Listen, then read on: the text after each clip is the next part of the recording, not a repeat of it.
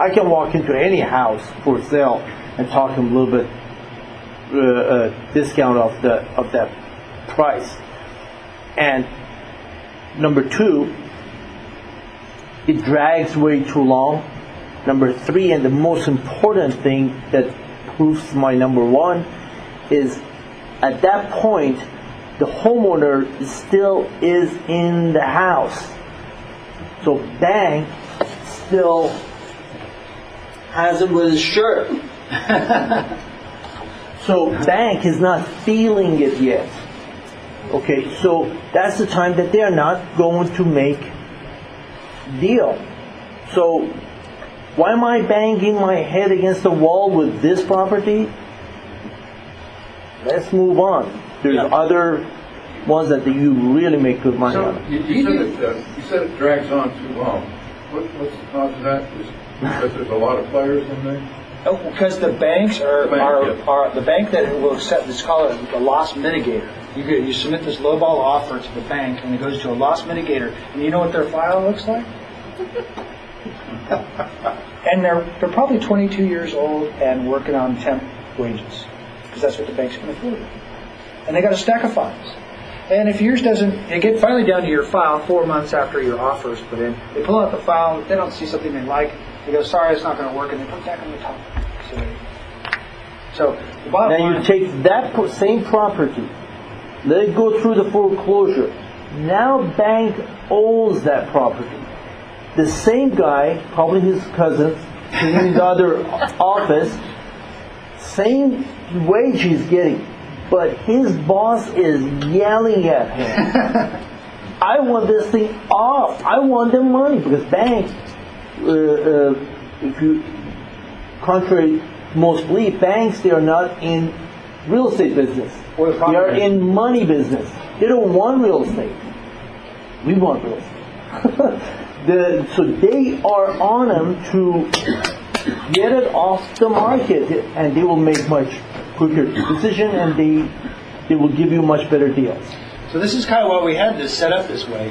And I was going through talking to Mo, and we're like, okay, pre-foreclosures, when should you buy? And I didn't say in any of these processes there could be a good time to buy. So that's why I put maybe or else. Maybe is you're dealing with an emotional seller.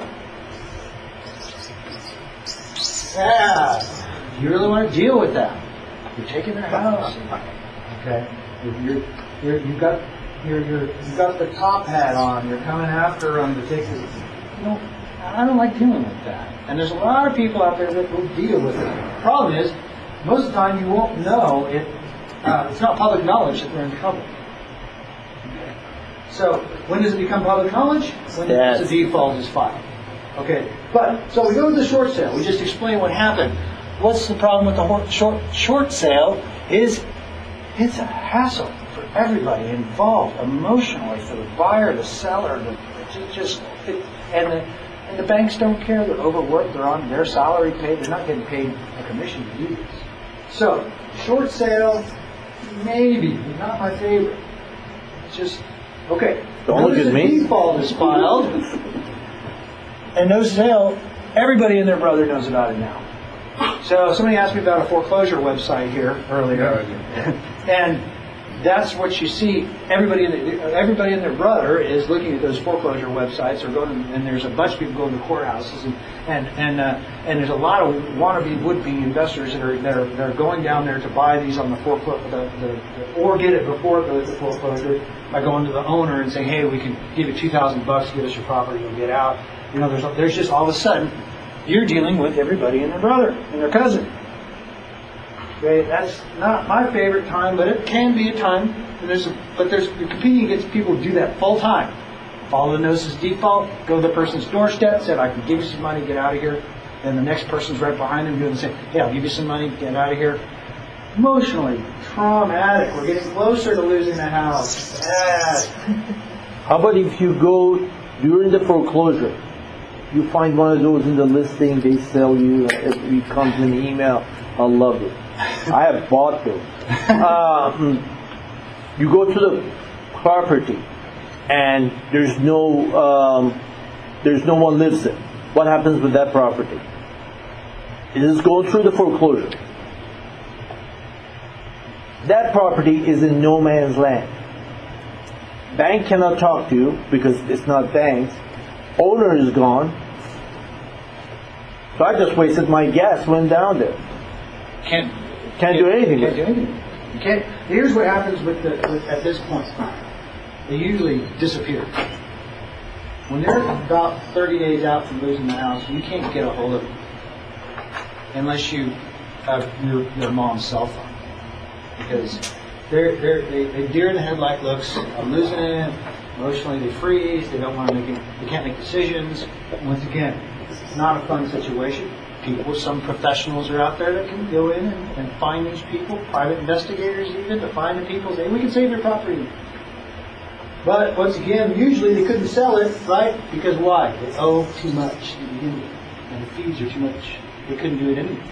Okay? So now, it's a good time to buy.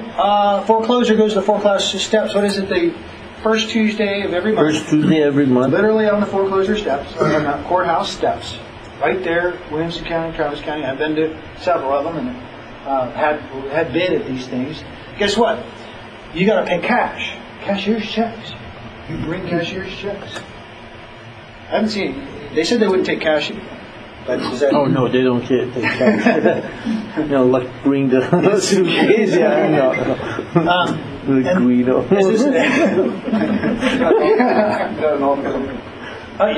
Yeah, every county courthouse has a courthouse steps. And one of the most important thing is you all have purchased house. You go through the contract, option, inspection, boom, boom, like 30 days, maybe a little bit shorter, a little longer, and you close, they say, congratulations, you're the homeowner. At that step, they tell you, congratulations, you're a homeowner.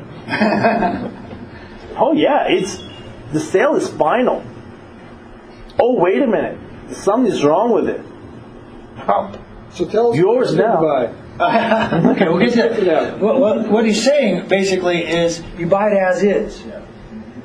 You buy it as is without the ability to inspect it. You don't know if there's a foundation problem. You don't know if it has mold. You can't get in the property normally. You can't find out about them ahead of time before at all. You can look through the windows maybe without getting chased off by a pit bull. But bank cannot let you in. What's going to be up ahead of time? That's the question. If it's listed, and I had one of those. That's when I was bidding on. I bid on my own client's property because they were heading deer in the headlight wooden. So I'm like, where's that listing in? Where's that? Which the listing of what's going to be. What's for sale? What's going to come up is the notice of default at the courthouse. Usually, Monday after the notice of default is the notice of sale. Yeah, 21 days before the first Tuesday of the next month. Yeah, 21 days before the next Tuesday. And the sales price most likely is going to be, when you're starting to auction, is the loan amount plus the amount of default plus the attorney and court fees and all that. That's the time. That's the price that start auctioning it. Yeah, that's the price that you're going to be hearing. Yeah, so there's a notice of sale. You can go to the courthouse. I've been to Williamson County. They're great. You just go walk in there and they give you a nice long big book or big file. You look at it.